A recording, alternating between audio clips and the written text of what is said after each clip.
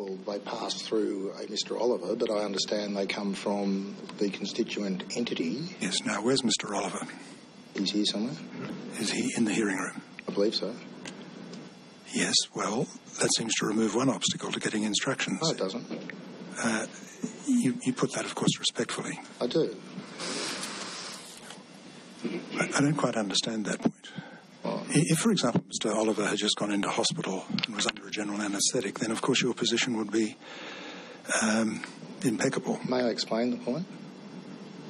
Can I just conclude by saying this, that if Mr. Oliver is here, it is possible to get instructions from him. If he has difficulties in getting instructions from others, this is just a possible point of view I'm putting to you, he should have come armed with them this morning to pass on to you. Well, you say that. I do say that. That is a possible view, is it not? I don't accept that's a reasonable You don't accept view. it's even a possible view. Why not? Because, firstly, Mr. Oliver, as you well know, Commissioner, does not have authority himself. I don't know anything about that at all. Well, we haven't been looking into the ACTU. We've been looking into the affairs of particular unions and particular individuals. Well, Commissioner, I don't want to be disrespectful, but you have just articulated a number of propositions which seem to indicate an understanding as to how the ACTU would operate. No. Huh? No. May I respond to Mr. Stoljar's submission? Yes, by all means. Because, if I may say so, the last thing I have tried to do is to grandstand or make this a farce. The very last thing I've tried to do. Now, I've come along to make an application to obtain access to documents in the context of making it entirely clear that if the documents were produced, we would then need some time to consider it. The proposition then becomes, you've now got the documents, you've had a reasonable time to consider them and give advice and receive instructions and formulate a proper legal application. Now, in my submission, that conclusion is just not open. I haven't had sufficient time to give considered advice. I haven't had sufficient time to receive instructions, even if I had.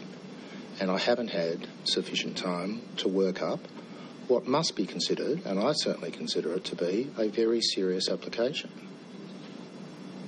Now, if what's being said here is that I should have come along here armed with instructions to bring the application and ready to make it, that misses the point that until shortly after 10 a.m, shortly after 11:30 this morning, we didn't have all the information. We now have the information, and there is new light thrown on the facts, which I have to consider and give advice about. Now, to force someone on in those circumstances, in my submission, would be unfair in the sense of a denial of natural justice.